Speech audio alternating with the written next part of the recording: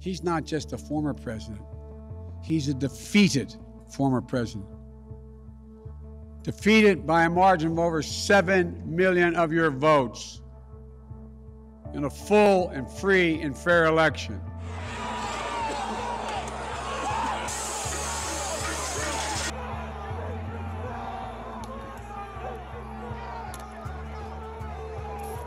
The first time in our history, a president had not just lost an election, he tried to prevent the peaceful transfer of power as a violent mob breached the Capitol.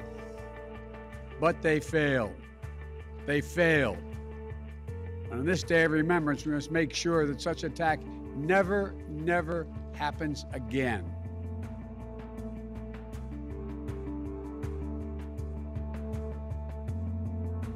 You can't love your country only when you win. You can't obey the law only when it's convenient.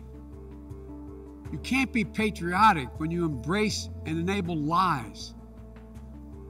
Those who stormed this Capitol, and those who instigated and incited, and those who called on them to do so, held a dagger at the throat of America and American democracy. They didn't come here out of patriotism or principle.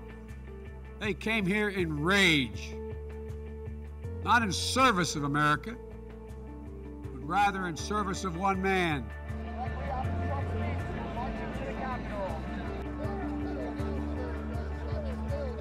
What did we not see?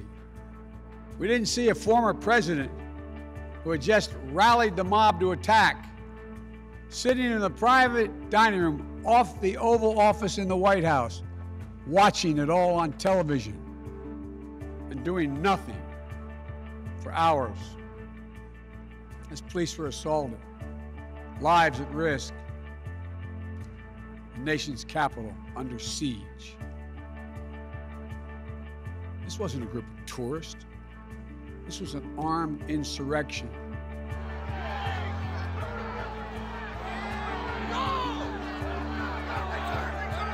We must be absolutely clear about what is true and what is a lie. And here's the truth. The former President of the United States of America has created and spread a web of lies about the 2020 election. He's done so because he values power over principle, because he sees his own interest as more important than his country's interest, than America's interest.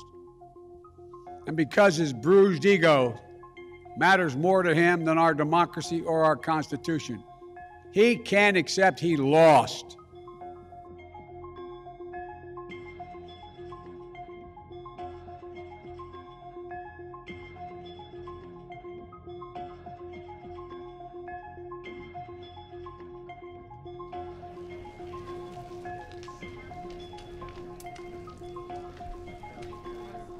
We prayerfully walk 1 year since the insurrection and patriotically honor the heroes who defended the Capitol and our democracy that day.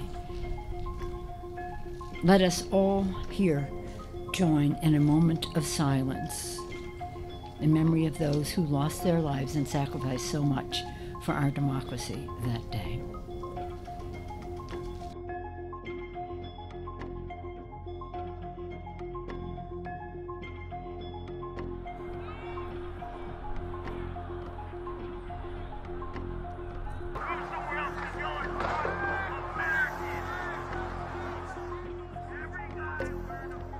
All of us here today do not want to see our election victory stolen by emboldened radical left Democrats, which is what they're doing. We will never give up. We will never concede. It doesn't happen. You don't concede when there's theft involved. And we fight. We fight like hell. And if you don't fight like hell, you're not going to have a country anymore. We get to see the machines that are crooked, the ballots that are fraudulent, and if we're wrong, we will be made fools of. But if we're right, a lot of them will go to jail. So Let's have trial by combat.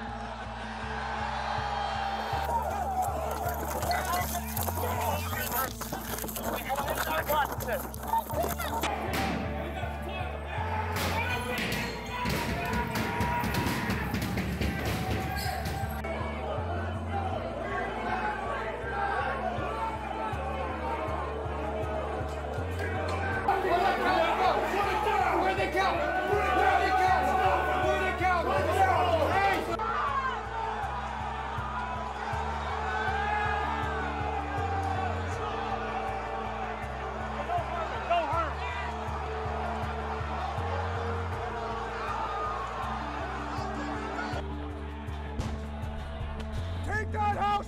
Take it now! Take it now!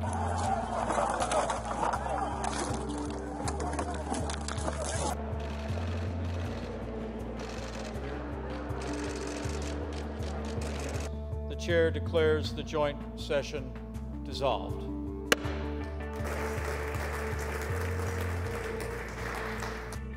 This is not a land of kings or dictators or autocrats.